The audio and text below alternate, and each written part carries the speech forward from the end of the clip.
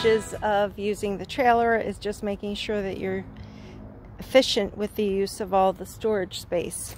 So this is a storage area that Dave is accessing right now, and he made a sled system to fit in there.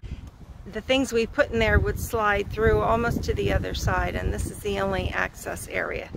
So he made the drawers with things that we'll need when we first get into camp. As you can see, the other sled's back in there, and he's got a string and it pulls right out. Awesome. Extra supplies in there.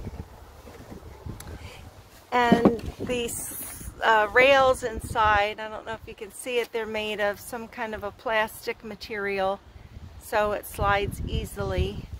Could you pick these up?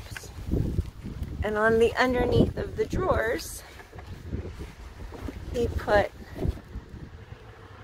rails for the box to slide on. And that's how it works.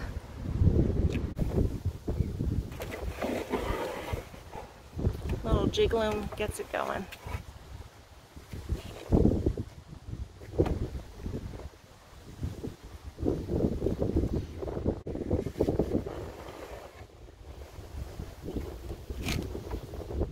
And that's how it works.